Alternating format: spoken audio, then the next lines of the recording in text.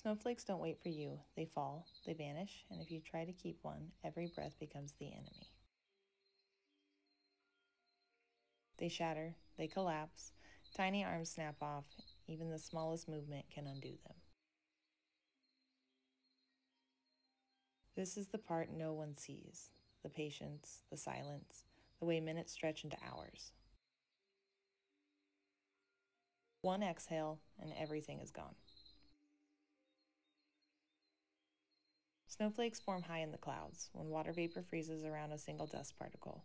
From there, they fall through shifting temperatures and humidity, growing arms, branches, patterns, all before they land in my tray.